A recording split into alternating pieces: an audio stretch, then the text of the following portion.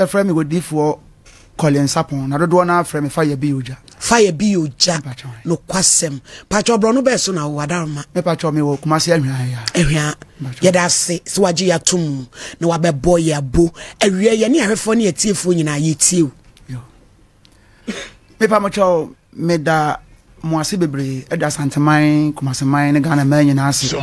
da Sompa mpanifo nyina ase se mo makwanya se abetia we me so maseme ha me fa beto mo anim na ento santeman nyina na obi a wotie 2017 na me ware na me ye ne ho ade wo fie ne boso me miensa so e na me ye ne wedding ushia oba na boso me miensa na ye ne wedding me ye ne ho ade wo fie no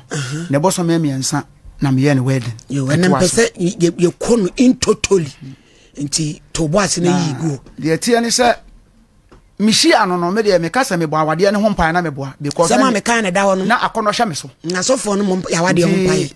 awade ho mpan ye pa de o mo bobi ne me de man ka ho hu na me fa ho na mani ne ma ye material things na me de ko ware no no kwasem ni me nkasa obetena ware ase no wo yade a me hunu bi da ya nipa ntimi modin okay ti me ye ne wedding no 16th June 2017 na o wonkola mienu na me so me wonkola nan na mu na nkola mienu de no mate o mo nti nkola nketo mienu na e ka me ho na me ma no ne wono no ma no mienu nyina aboboso to de ne de ne be kan ho ne nyina be kan ho na yetie yetena asetena papi na masofu djuma nso ekonanim me ya me hu se me mo ayedu na ono nso ye travel and tour o je ne patutu kwan ti ono ye na djuma na me so me madjuma do anwumra na ya ba behia e wo fie ne ahwe ma ti yetena ase afe ne fa na me a metimu se ye kase awale bi mu oda na nka ye kan na me so me kan ho bi enti bebre kura no na be me fura me awale pe de na maje so o odopa ho na bebre de mi din osofo na je se me a metimu se oba na maware ne de no passe me ma koso am ya manage hwe ye maka Sompa 93.1 enu mu na kakra be din na ni adwumanum travel and tour adwumanum ti na woteche no kwase me me kasa ahame ana meboa na me nso me ni bia me de betua nti wo ye eduba bia se de obesi aye no na ye me ya se me yure na kasa beto no so eduba bia okohye mountains kra wo se mema eduba bia se jese me tu kwan nti enam so de ahom tie kra ma me pene so so won kwatena Dubai no fa ne ho nkosi because baby and America kon mecho na dos ti wakodi na wotwe me nsa no me tadwene ho anam se da bi ebe ye den na me de ba kwatena obi ma nso e kanti na me so matena ma hwe akoma kwatwe mpana kura ma me ne nyame ntem kura kwese ti me sa ma ne bai oba na me ka che ne se yentena se ne mfa pena be fa so betua ka na ka bia ne ho be chia kotum enti sa ne tie de a o wotena fie na me nkwatena adwuma mu ho to no ye ne se obi a wodi usofo de be de na wo no betuma kwatena me se de adu ni de yesa me ye ne me yenu bom to no watena afie na me kwatena adwuma mu nti obi na company nde ne ka oba na maka che ne se oboma mande a me se o me yere na de ka no masoka ne metua e ba sa ne nipa na koma to ne yem because obi de wo ka na se ni kunu so betua se wonti menya ne bibia office ne so me ntutum mu e wotafo fo ma se ya me ntutum na me te wo nti na ka kwan fa so metua ka no ti no kwasem ni na yajeje nkrofo obi sika edo mo ko Dubai ani nyina abeda ka ti wo ba no maka kire wo se me yire call Dubai no konya company na company no company anke edo mo koma wo mo no o mo antumi and river mo anfa mo anko company nagu asofu tumi twa ntro kakra sa atro no to me ama bra bo so badwuma sam so amede betete no asofu ni etwa fam bre bi Abraham ko atwa bi fa ni be ma de o mo kiro na de otadua fam nti na me ni nipa na kasa se sika na yaje wo no se de 20 million na na aka de nka de be so so se sika ne ntimi nya bio enti je so wo de be ka ho sa dodo na atiase ti sika na metimi je fili obi ho be ka ho na metimi de sa nipa ne tukwan na yes ono no ebi nso ono mo a na wono so abafoforo nti se o mu hu se yetimi de obi atukwaya na o ma hu se adwuma no ye adwuma yetimi deliver ye ntwatoro na obi foforo aba nti obi foforo ba nso a na ma charge no na ma nya skali me nya tuatua ka nti enam so ma nipa ne ye do mo ka no fa ye do mo ko atutu kwai e ma ka no so bete te pa na je se ma hu se ene ye menka se me ye no wanyima ye duru ba bi a bitimi ko timi din papa wo bo me ho a na no kwase na meti ada pa se obai wayi maye be maye wa no ni na meni age ye ntra setena bone na ebe ka fia ma ware na gu no na me yiri nsu ba sesan ye no kwasem ni me kasa na nhame ana meboa ansa na suban be sesan na bibi so de na kofa suban sesan no ba ye suban sesan no utumi wo so na najo kom de no nanum mama say ye ne ma na de sekirefo me ma de maji tatre no kwa de wo se sekirefo de kan yei ye no kwa na nka meni asem ya wo esinam ala walai na ya ware sam so no obia ni ya ware sam da say ye kokan ya sam akire obi afa duru ba bi no na me ri suba ya sesa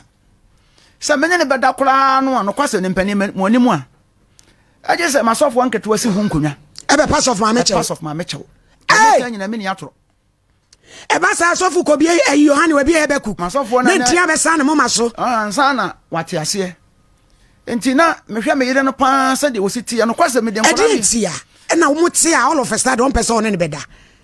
eno ni ade ebesi na nyina no ede a wale guo ba ya menti ase a wono so antimi ankyere me na me kan so asi asem so piao menti me nya faro aboni aye se me de me ma ene wono na matena aye no ohwe nkola nkama me ma de no kwasem ne edu ba kwa na me ma nketo na me ni wo ma me owo no na wono mo de na bibia efisa na wo hwe me ma yie na me ankasa na me hu say yes oba no wo hwe me ma na me manage because won tade e ba ako ade a obeto no there's no buy die nkola na maguma obi bag ba miensa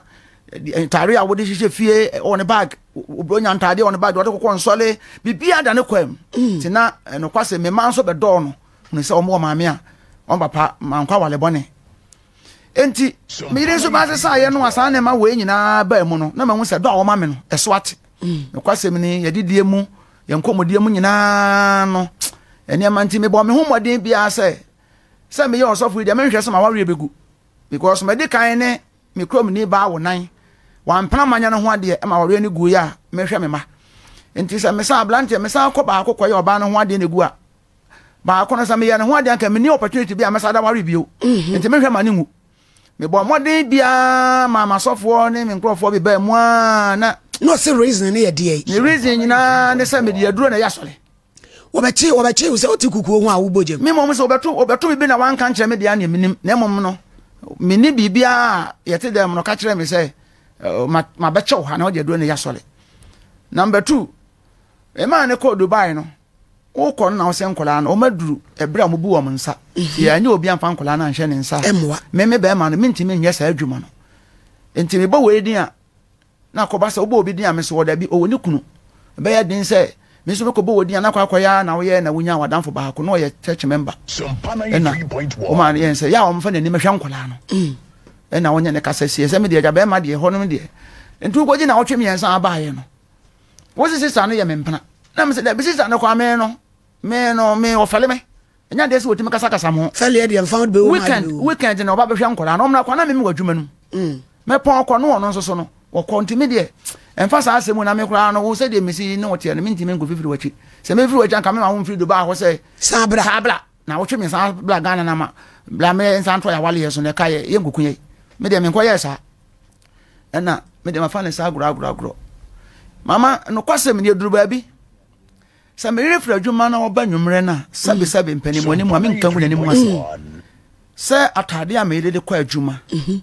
ka onwuro ho na nka wonware emeda ne kuna che no na me aka ne dross ya hye ne tirum sabi oba wo se wonye ohini ni adasa ma bre me jaho me atade an wo de akwa adwuma the whole day no sa de beda ma me so oba wura dwale a wo ne beda nti ko bom ma se amane se ne yakwaso ni ma se frɛ ya hemache bi e kwa na oba no di atro ma se otiemi a de me kan mi ni atro na obisa oba ne se nte sa akola ti na ma sam de ado no de enya de a me wonyina so na me sopani me ka sam ba akoma de nyina so obisa me ne wonyina wonim na oba ne se atade ehye no o hye ne dabe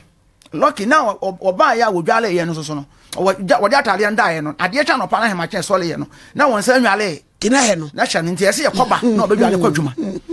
afi oba ne bisa na asem no ogina ho so of ma mi o kire maku ba wo ya wuraba wo to office ye adwuma wale sofo a me da sori anu a wonya kwa mutie sofo ma me ohini ni adasa da so hye no no diwe ka sa me wodwale kwadwuma ko dwale kwa adwuma jesa nwumle bio no basa aba na papa ne hu se de meka ne nokure papa no kwasem ni nsoso no onso onye obi oso nse hu no so sa ene no kwa mani mo no okeka bi cha ne ba ne pa ne ba na nkasa ye ba fie na ensesa kakra ba he afi no enye ensesa bia atesa first no na kwa yesa ware na no ensa me tete ne maso mu nyina no ya me mfate sem nya asem wo ma ware sem na oba me do no ho ba na edu wa bi nso a ye di bi ya danse na ne me keka ko nyina kire se emwa te bre bi du na me ye ne se o esa ware na ye ware no me firi se ye bobra na emom no ebetimi a wo no ade adwen ba se mani ntu kwai enko hye Australia na me se me ntena ha ne kana kana me nko ne yemfa emobra nti ye kokoje papa plot se 4 plot se the better school na ye de ye dachi je the 5 years ne si ye ne se de be sa ne mani nyina ese nkabra bo no mo komo anim ko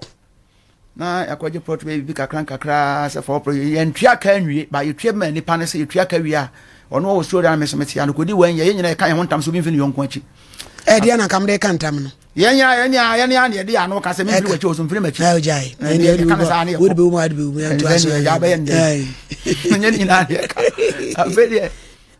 edidi mu ane je sa kwantu na o tu nya dia ebeboa fe me to fi se ya na o ibe ka kire me se ase won akwantu na wotu kura no me ni interest bi awu nti na Nkomo di woni me di wo fie nyina so kire se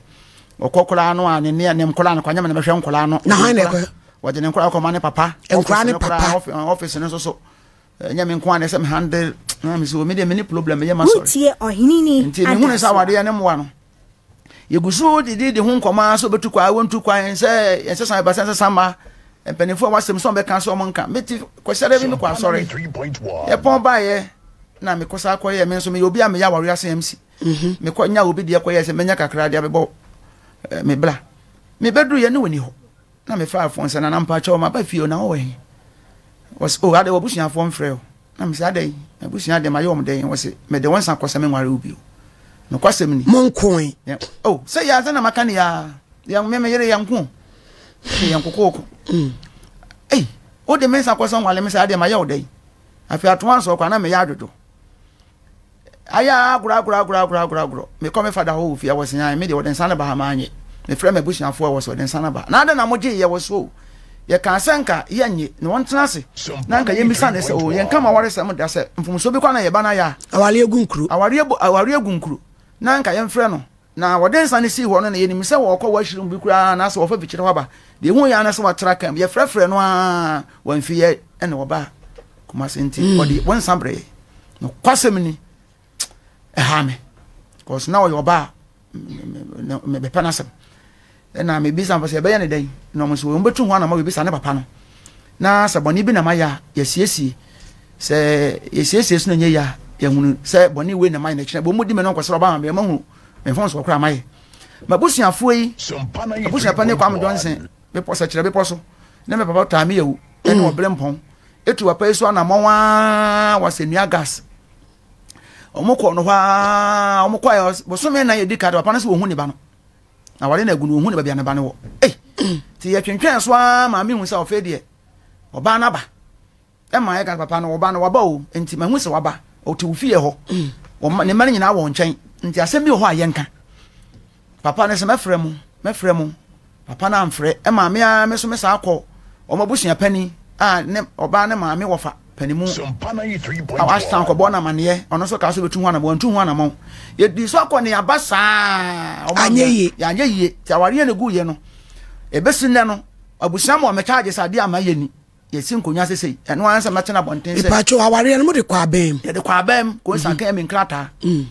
enti de minimo ane sa wade no mate na bonten se oba na se me bodwaman oba na se me de aduro ba ne mo ye si nkonya ye di asam de ebi ya nsim besi ne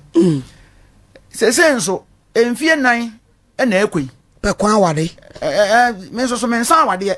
wo mu se menya oba bi a me wa ne de bato madwem se menya oba ope blaba menya ne babo bla ono de me mini ba bi a wonam na emom no owa wofo te me de masam a me pesa so mpaboa me nyina ne se krata no a o me ekọ kan me kosensan ye no omra nam ko twam o me ko twetwam ye tu ho an ba pa matu ho na monwa o ho an oba na frɛ me last year o te me frɛ me so wo call came in say be 70 million me asa ne twankrata enu asa ne twankrata na me say mu ja me am so bo so me na no me san ko 70 million na me magao me dia sa able nyina na me sa pema de ba 2 years ni nyina na me sa pema de ba ke say omla na me sa nwa ama de na boni bi na ma ya me pa ne chow but 2 years so ye no wa ama na me hu say o enye mami diagnose kakra awade am ware ye no hu oba ne di sense na ware no no kwase me me hu no bosome ne na wotwe mienu ana me koye ne ho ade me pa cha wo eye ne no bibia besi udi wo mu ansa na akoye ne ho ade ana me pa cha man twempana ma me ne na ntwempana ne na na efise na me suro me ho se de me hu no me ne kwa twempana e bia na obi kula ahase na ya kosuma fidie at the same time no so me mabre na me nyame hu mobo kakra me wadom kakra ti me mu de me me suro me ho ti mo anya bibia se me ne da ya ka me nkoye ne ho ade afene boso me ne na wotwe mienu na nje na chese wo pe kwan na hyimu ni nti udi mirika se be ya obenya kwan na ade ahyemu amana ha because na ho ya so for ma tadua mu ano ye mode ena kwaya na ho ade ntentem koye na ho ade na menya amade ansa kwa na me be prepare akola ne man papa no e bro ti awade ase no ne be ma ne ye kama me koye ne de na omo wo problem ti na family ne kwa ma meti ase se omo nkasa omo ne no pe omo nkasa producer me pacho aye sister ide ye frɛ na ye nya no ne papa ne na kasa mo nya na mo fa audio no mre ye na mo frɛ no ye wie be kwa so kwa marriage registry ne ne Reverend Grandpa enso akotwetwe Nkomo say divorce no say nkrata no ba na ye na dwen say wo metwam na papa e wade ne ho wono tuntumi nante wo say ye so wade e kwa ba ne ye be fa so etisa production ni me no mo nya ma mententem na ye nkoso wo sofo mama woye bibi a kire se bia mpena twensem bi ma of mama hu ne ma wote apranka because mentiase se metia wade ho ensuo ntoye ensuo munaye yada asore no oba kukuru sande ko se wabusua fom frɛw mentumi nware bi mama obisa bia ya se me so obisa pa na oba bia o wawari jaye ho nyina so no so no premier si ho nkonwa oba bia wo jawari o nyina so emu odu no opene ema badwafo oba na busa be ma nyina esi ho nkonwa ema ne kana asam me ehunu se na be ma ne de ye oba no na de wa ko ma hunu ema ne se nye wo nyina ema ne bi ne se so oba wo do firi ne mu se ompewa number 1 o de ne ho kame so no na number 2 awade ri beguo no enane mu twin ko be sen e be wan ya na me bre wona wo pransa no wada ansa no ne mada ena as ade bia so no no so nye se bia o ma reason bi se bia e bia kom na de me ana bibi aduane sam de na ye mre ho because na itoto ye niam wo fie a menyi ne boni aye wo se aduane asa wo fie ye woda ye de aduane gum aduane different ene wono so nya brofo tete kakra nti aduane wo kwa na me kwa me ni bi da ba na training me ana mahunu di me di ne first da na me fele abeka ka na mahunu di na me a enti ene menyi ne boni aye wo na aduane ana wo de ma me ho but duru ba bi no na mahu se nya sa na wote wasesa nti dia menya ya kura no a abia kura wo nya ya na se o pese wo kan se wa ebusuafo papa so bodua me na ye munya call ne ma ya da se Reverend Grandpa na so oba ne papa dia ma mani abri wo sa show we hu me ma host to Christian program ni asofo edi nkita ho bebre asofo bebre wo problem e wa wadem enye me papa ya abetra de na meka na asofo ma me fo binum muhwe ye nyame nua ba nti na meka oni ha na we de me fa ni general asofo ma me fo bi ye wikidia kire se me se ye start ye program papa sofo panimu bi ofre me producer no wo su se wonu wo ye panimu to me ma na kwan ya ma me ne de ne faso no onya duro panimu awu na asofo ma me fo mu ntie asofo no wo mu mbabru ba bi on betumi abompa ya mama wu na mo mani nti ena ya na o maye din obi a na dwe so onya ware sofo a wakyekere sofo no woni kamafo eti obetiti no bad asofo ma mi fobi no de di kan o ma ne na woda wa yire wa adri ni ka osofo ntumi nkofi ni ka no no de akowom na me se me papa sofo bi so hini ni wo ba na sofo ma me se me kwase a me ye wo mobo eti asofo ma mi fobi no mo hwe yiye enye by force wakwa wale na wie no oda subabo ne adi ukoka pose una nyame afrew me de onyame mfre me Was of mammy, baby, and you cancel no the cropota, which was or ya wardrobe. Obanas of mammy, and I was me ya wardrobe. Tis a woody our problem. I be see what. So mammy phobinum, when you're very careful. Ya mammy went tea. Na me de mani be prenya encounter. Ya papa no so phobi huna mane. Eya wrawusem. Na ma hwe ya. Se papa ne kwaje bebo no, na nwan ne beba hwete no nyame bekum. Wo nyame bekum ama papa na ye free. Wasofo wunya bi adwene bi se entete bi se bi a wo twe wachi mpana da bi o menyenye tie ne de se me ka se me wadanse se o twe mpana wo machi a ama ko hunu bi a na me di atoro producer and friend Reverend Grandpa my ne ade ba ko a me ya na me hunu se ya na ye me won kakran se ya ne ade tin sole ne ya na ya asemo mobo charismatic churches ebi nso asofon ke 20 bi nso pamidi ma wo na ni beba so ahwi asore ma ne fa bi no so ye expert pa singers no mudi wo na mudi pie di wo na mutu sof ma me hawa yesu ana esu yesemu sof ma me hawa na wo ye wadwen se obeka wo ka ne kase a wasole igu wo ka ne kase a ndi se wo so omini mu se wo bo na akobo ni bi pe obi a te se sofo abona yere wasole igu nti wo no so asole ne wo hia ho nti de wo yiri ye obi a no wontumi nka hweo na wa mene because asole no so wa ble ne wanya members be 20 bi a wo de bo woni nkola no ho bla da de bi a de meka ne se asofo ma mefo kwa asofo di a ye die kwa mo na mudi de de ye asofo ne de ne ye di asofo ma mefo no so papa wo mo pe life no mo ne ade na ne ntade hyem wo ne nante bo life bibi sa na de wo ma ne pia me na ni je me yiri de sankamu me pa cho momra TV ni so me wedding no nie moto team ama oba fefe yo mo no mo wedding pictures ne da so no o me kama sama oba no di bota bo ntinche mu no me na nante ya ne bag kura ma ne kura bi da na kura ne bag me no yese ja di opa ye nya da bia na opani bi kan se mi wo se ebile wo ya ye wo mu no enfeba ni pa wo ye ni papa enfeba wo ye ni papa wo hia nkwa hia enfeba osof ma me ni osof ma me no aw me ka se wo ye me boni bi se wan hwe me maye ni ade a na me eno an se ba ni mu aso nwale ni mu no se o me twempena me de aduro ni ade na eye me wango na me se me de aduro me so no makom dodo ye sei ka akula mini bi na metim na me kwaji aduro akoya so le mini ka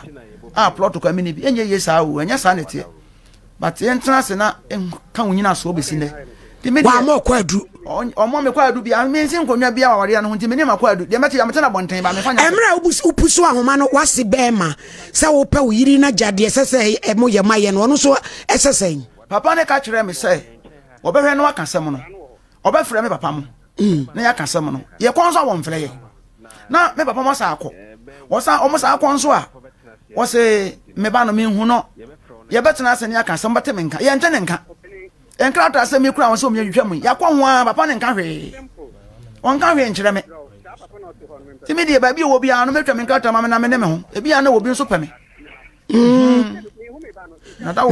na se nkora no wen wono ne man de ode na de yakọ ono man de omo papa no sa be na me kofi o me koto sa nkola no wo papa no ho ena de me tie nya papa yemra yachi anamo a wutu ye se wo ba ba ebosome sofo mu a na akoye ne ho ade wara ni eboaw no kwasem ni me ne kwotena ase na ne ye bobla ne senka de ne ye suban no wone me de tawari ase no so me de ko sa de ne ka me ni problem bia